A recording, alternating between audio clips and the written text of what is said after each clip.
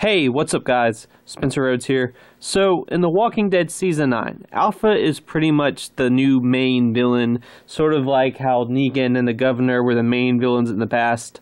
Alpha is basically the main villain right now, and most likely she will survive all the way to Season 10. I mean, she's pretty much just been introduced in the back half of Season 9, so more than likely she will be a huge threat in Season 10.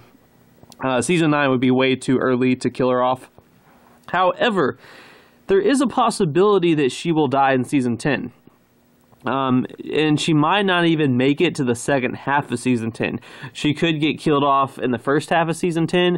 She could be the big death in the mid-season finale of Season 10. Usually there's a big death, or not necessarily a big death, but a big distinct event happening in the mid-season finale of every season of The Walking Dead. Alpha's death could be the big event in the mid-season finale of Season 10. And I say that because in the comics, she's a little short-lived. There's the big moment where it's revealed that she and the other Whisperers had killed 12 characters and put their heads on spikes.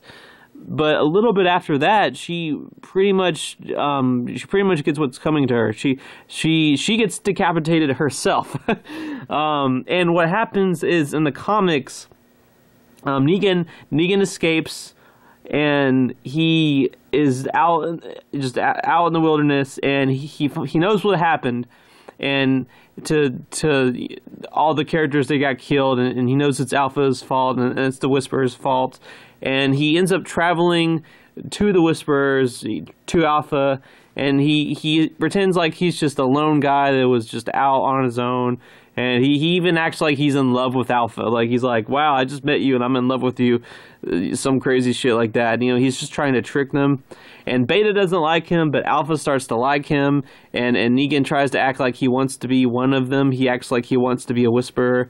And he's basically just lying and he's tricking them. And over time, he gets closer and closer to Alpha. And there's at some point at night where it's just him and Alpha together alone. And Alpha starts to really trust Negan and open up to him, but when she lets her guard down and none of the other Whisperers are around, or they're paying attention, Negan kills Alpha. Negan kills Alpha in the same fashion that Alpha and the Whisperers had killed the 12 characters and put their heads on sticks. Just decapitation. Negan decapitates Alpha with a knife. And because of all the bad shit he did to Rick's group, like killing Glenn and All Out War and everything, He takes Alpha's head, puts it in a bag, and brings it to Alexandria as a peace offering, as a way of saying, look, I want to redeem myself. I want to rehabilitate myself for what I did. I'm not getting locked up again. I went through a lot of trouble to kill this bitch. I want to help, but I'm not getting locked up.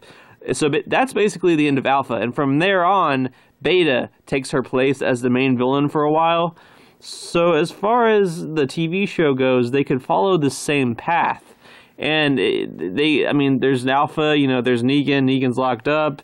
Negan's looking for redemption. So there's a lot of things that are the same as the comic, and it could play out the same way. Negan could escape his jail cell again. He's locked up right now, but he could escape again. And he is on a path of redemption, or at least he's looking for redemption in some way. So he could end up having the same plan that he has in the comics. He could end up doing the same thing that he does in the comics. He could go to the Whisperers and pretend like he's just a lone guy that's just out in the wilderness, and he gets close to Alpha, and then he kills Alpha and decapitates her and brings her head back as a peace offering. Now, that might be kind of a hard pill to swallow, especially with Maggie. I mean, it's just a little different in the comics than it is in a TV show when it comes to Maggie. In the TV show, I don't see Maggie ever letting Negan be free. I don't see Maggie ever letting Negan be out of his jail cell. If Maggie sees Negan, even if Negan does have Alpha's head in a bag and is trying to redeem himself, I feel like Maggie would either kill him or lock him back up and keep it that way. Maggie doesn't want Negan to be a free man. She might let him stay alive, but she's not going to let him be out of his cell. Now, here's the thing. Maggie might not come back in the show. We don't know if Maggie's going to be in Season 10. Right now, she's just playing it in the woods with Georgie, just having a grand old time. We don't really get to see her that much these days. But if Maggie's not in Season 10, then Negan's redemption story and Negan being a free man and helping them fight during the Whisperer War in Season 10, that might be a little more feasible if Maggie's not even in the show anymore. I don't know. But as far as Alpha's death goes, they could do it the same way. And if they do it like this, then they could kill her off in the first half of Season 10. They could kill her off in Season 10, Episode 8. Like, that could be the big mid-season finale event. And then from there on, Beta's upset like he is in the comics, and he wants revenge, and he takes charge, and then Beta's the main villain for the back half of Season 10. So, I think it could work. Some people don't want Alpha to get her comic death, and I get it. I mean, I really like what Samantha Morton is doing with Alpha, but golly, I have a special place in my heart for Ryan Hurst, man. I kind of want to see that. I kind of want to see Negan kill Alpha, and then Beta's angry and wants revenge, and then Beta becomes the main villain. Ryan Hurst becomes the main villain. That'd be kind of cool. And it's 2019, and there's some kind of crazy shit going on when it comes to gender politics, and sometimes I feel like TV shows like The Walking Dead, it doesn't want to. Like with Sherry, for example, like in the comics, Sherry is a total absolute bitch, and in the TV show they didn't do that, and it seems like they don't want to have a woman be a bitch, or they don't want to have a woman die violently, like Alpha dies violently. I don't know, like they don't want to see like a male and female villain, and then the female villain dies before the male villain dies, because that's sexist. Even though it's not sexist, it's just a story. So they might not give Alpha her comic death. At the end of the day, I want to see. I just want them to do what's best for the story and what's best for the show. If keeping Alpha alive is what's best for the show, that's cool, but thinking about her comic death and thinking about what happens after her comic death, I mean, the way it drives Beta and Negan forward, I think it could work. I think it could work. I'm not completely against Alpha's comic death. I think it could be saved until the mid-season finale of Season 10, and that gives Samantha Morton a little time to, develop the character and do a phenomenal job. But, I mean, I'm not absolutely totally against her getting her comic death.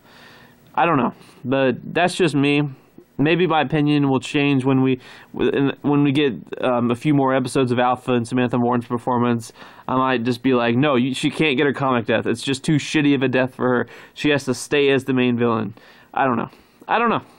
Anyway, that's all I have for this video. Let me know what you think in the comments below. Don't be shy. Hit that like and subscribe. I'm not going anywhere. I make 1 to 2 Walking Dead videos per day. So please hit that subscribe button. Right now we are at 380 subscribers. My goal is to try to get to 400 in the next few months. So just remember, every subscriber counts, every bit of support matters, and is very, very appreciated. Hopefully we will get to that goal of 400. Anyway, with all that said, I am Spencer Rhodes, and I will see you guys later. Bye!